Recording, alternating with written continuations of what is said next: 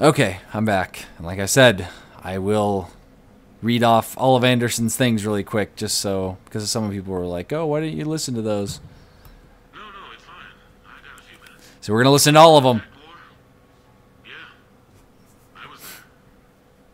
My first real combat. First for a lot of us.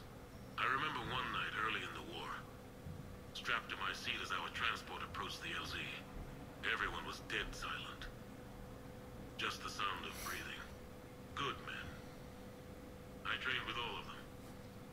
We were always joking and horsing around, but not this time. Just the rattle of the shuttle. And that heavy breathing. And that heavy breathing. We're off to fight alien invaders. Aliens. Aliens! We all grew up wondering what was out there. If we were alone in the universe. Now we knew. We weren't alone. And we were in trouble. So there we were. About to face an enemy as different and unknown as we could imagine. I knew I had to say something. Keep the men relaxed. So I turned to the soldier beside me, Hendricks, I think, and asked him how his mother was doing. Fine, he said. Why? Because I heard your mama so ugly the Marines thought she was a Turian. Almost shot her. I got a few smiles. Then Hendricks turned to me and said, Hell, Anderson, I heard it was a picture of your mama that started this goddamn war in the first place. Scared the Turians shitless. Everyone had a good laugh at that. And the boys fought great that night. Sometimes that's all it takes. A joke, a pat on the back. Just a little reminder that everything's gonna be okay. That was a long voice clip. Contact. A few months ago, I had a chance to sit down with one of Earth's most decorated soldiers, Admiral David Anderson.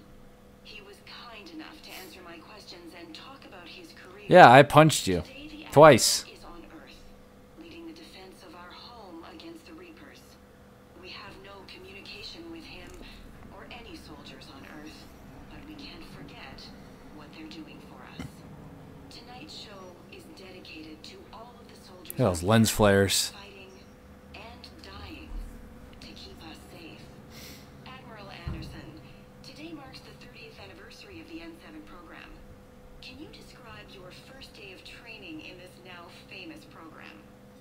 The Interplanetary Combatives Training Program is all business from day one. How so? We're given basic gear, then separated and stranded on an asteroid with no nav data. The test ends when the last person runs out of oxygen. Whoa. Sounds daunting. But what happens to the ones who run out of air first? Out of the program. The best N7s can survive alone, but work together to survive even longer. That's very impressive, Admiral. Deep space survival training. That has to be so difficult. All of it would take such strength of character. It sounds a little bit like the SAS testing. And you seem like a strong person. I'm sorry, is there a question in there? Well, does the program make the man? That'd be awesome if he punched her. It's a bit of both, I suppose. He gets mad, like, ugh, I'm cutting off your disingenuous assertions. Once, when they are asked to give more than they ever thought they could, that moment is the test. I've seen men and women, almost sure to fail, persevere long past the point of breaking. That experience changes them. Others, with all the gifts and abilities, fail in that moment. Sometimes they pick themselves up and carry on. Sometimes they're just done. Just done. You. What was your moment? I've had a few, none of which I'd like to share. But I think the toughest tests are still ahead of me. What makes you say that? Call it a hunch, Soldier's intuition? something like that. Do you trust your intuition? I mean, do you follow your heart over your mind? Well, it depends on the day. No, I suppose if I were to be honest, I do trust my instincts. The problem is, war isn't ordinary. War never changes. It is never predictable. Even the most experienced veteran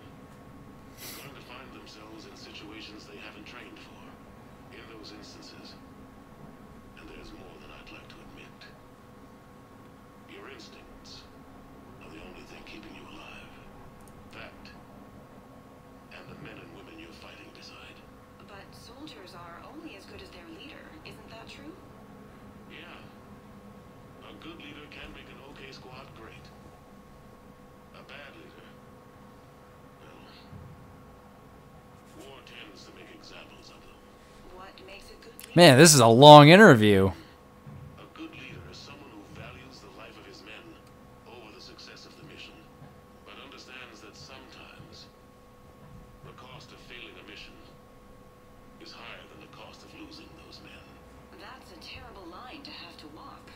Ooh, up Shepard's nose! Disappear. Thank you for your time, Admiral. Thank you. Thank you. The point of this interview was to take a more personal look at Admiral Anderson's life. It wasn't finished when the Reapers invaded. Back, forth, back, forth, back, forth, back, forth. Survive to tell us the rest of their stories. I'm Khaleesa Al-Jalani. Thank you for watching. Thanks for listening. There wasn't anything else on there. So, should I keep reading all these? Because I don't want you guys to get bored. Oh well, I'm going to keep going. What was I talking about? Early days, right? People ask why I joined the military. Everyone talks about honor, duty, sure. But that's never the whole truth. Never the whole It's a hundred truth. little things that add up to commitment. I joined because of a dog. Yeah, a dog. This patchy, mean son of a bitch that used to bark at me every day on He'd snarl and I'd start running. Scared the hell out of me. I was just a kid. I remember being in a bad mood one morning. Angry, I can't recall why. When that dog started in on me, I snapped. Started barking right back. We both kept at it until we had nothing left. Dog never bothered me again. What? Why'd I join the military? Sometimes you just gotta howl to make things right. Oh, okay. That was actually a pretty quick one. Is that all the ones in here, I believe? I'll go out here and read the rest of them. Actually, pretty interesting. I really like I've said this before, but Keith David's one of my favorite actors, voice and otherwise. He's a pretty good actor. Sure, I can talk about Commander Shepard. Did I already listen to this one? Big topic. There's been a lot written about the commander. I don't think I listened to this whole thing. Isn't true. People are quick to judge. They don't know the whole story. I don't even know the whole story. But I know the man. Worked with him. Fought with him. Trust him with my life. That's a nice kitchen. Shepard's had some rough patches. Who of us hasn't? He's been forced to fight a lot of battles alone. Look at him. He's like, yeah. Got out of some of that. Yeah. Makes your head spin. Thing is, you never heard a complaint. Never once got, no sir, I can't do that. You never hesitated. Few people know what Shepard's been through. I'd like to think I come pretty close. And I worry sometimes he forgets. There's a whole bunch of people who lose sleep over him getting back home. Maybe it doesn't need to be said. Maybe we're too dumb to say it. Soldiers like the commander are rare. Yeah. Like Shepard, even more rare. Yeah. Okay. I just got my ego boosted up. My confidence and ego. I don't think there's one in here. Just wanted to double check. Okay. I have your new questions here. As a leader, I think this is just all the interview. I feel that the ends justify the means. Spirit of law over word of law. I'm not going to touch that with a 10-foot pole, but I think I know what you're after. You're referring to the way I, arranged to have the Normandy released to Commander Shepard before the Battle of the Citadel. I'm not sure how valuable hindsight is to the military. Obviously, it worked out for the best. Without the Normandy and Commander Shepard free to do what they needed to do, what we needed them to do. Lens flare. Lens flare. I think Lens flare. Lens flare. this would be if that had happened. I did what I had to. He changed the fate of the galaxy. I would have gladly accepted the repercussions. The real trick is never being wrong. He was right. He was right. If you're looking for more action and less philosophy in these notes, let me know. Okay, you see? He took a chance. He defied the man. And it worked out. It worked out. Doesn't always work out, but it worked out. You never asked me about this, but my wife just called. My ex-wife. She likes to talk about the toll that long months apart can I think I already listened to this. have.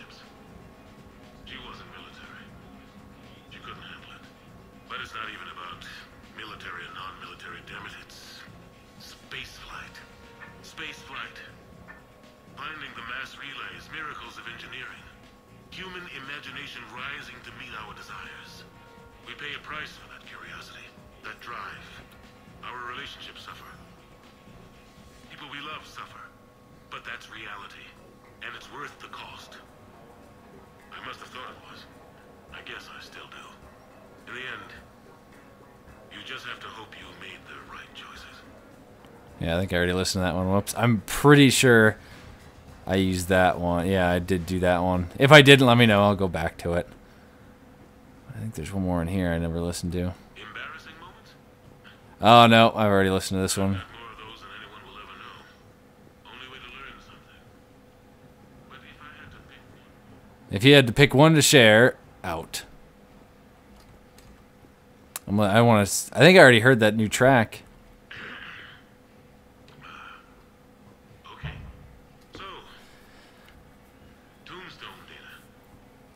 Admiral David Edward Anderson. Not sure why anybody would be interested, but thanks for asking. I was born in London. June He's from London. 2137.